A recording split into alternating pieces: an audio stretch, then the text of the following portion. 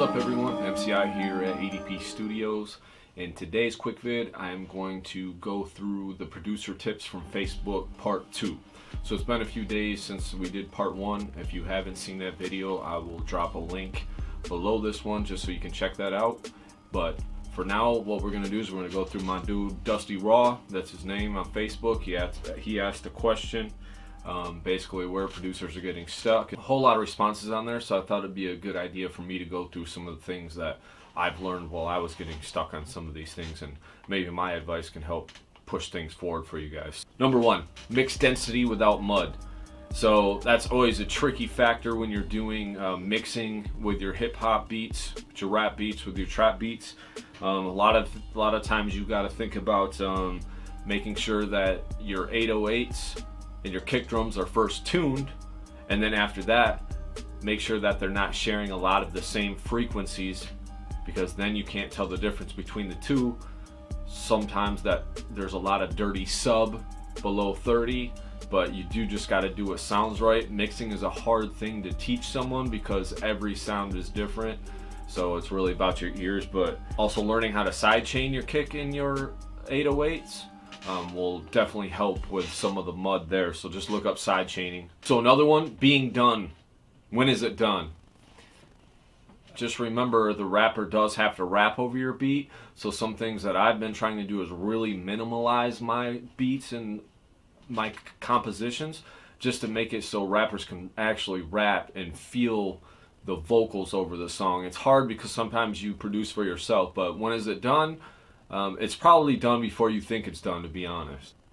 Unfinished beats, this is a slightly different than when is it done? Is it done?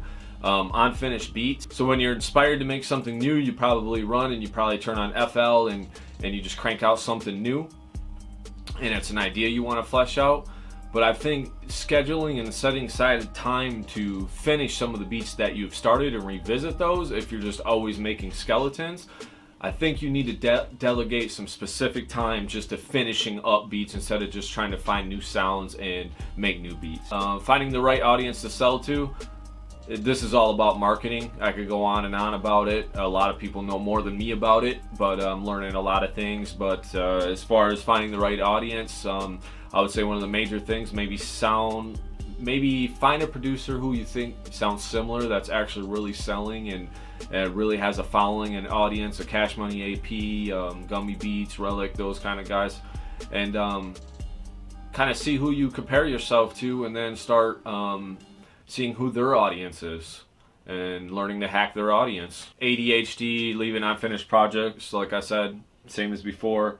Finding chord progressions. So finding chord progressions, there's an awesome VST out there called Scalar.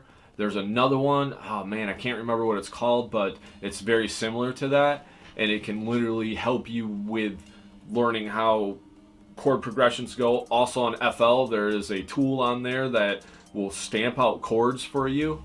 Sure, it's the same on some of the other VSTs that you may use to make beats. I'm not real sure. I don't use anything but FL, or never have actually.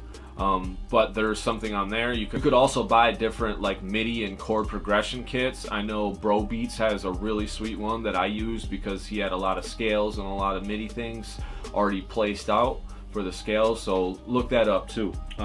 Within production itself, everything sounds the same. Yeah, there's always that fine line in music where basically you want to do kind of what's popular because then you'll fit in because that's what's happening, or you just want to be completely eclectic and do your own thing because it makes you stand out. So I would say mesh the two, and music comes and goes as trends and waves as well. So if you can be on the leading edge of the next thing that maybe not trap or trap step or whatever thing that's really happening now, some of the lo-fi stuff, but music will always find a way. So yeah, it may sound the same to you, but just keep pushing through and try to find your own sound. I'm gonna do one more. I could probably make even I might even do a part 3 of this. So this is the last one I'm gonna do. It says getting stuck in a 4-bar loop. So with hip hop and rap, you want to make it very basic, but you don't want to make it as easy as just a 4-bar loop. One of the major things that's helped me out, instead of always trying to add, learn how to take instruments away.